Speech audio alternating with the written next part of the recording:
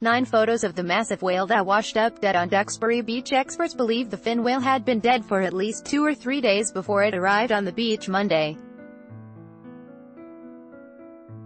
Related links: a dead whale washed up on Duxbury Beach. A fin whale washed up on Duxbury Beach Monday morning, causing officials to close part of the beach.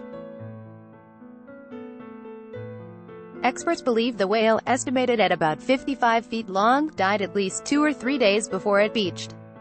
Marine biologists were examining the whale Monday to learn more about its death, and officials asked the public to stay away from the area. Ad choice advertising and red invented by Teeds. Here are 8 more photos of the massive marine mammal, by Taboola. Sponsored links. Promoted links. You may like Ayana Komodo Resort, only 1-hour flight from Bali.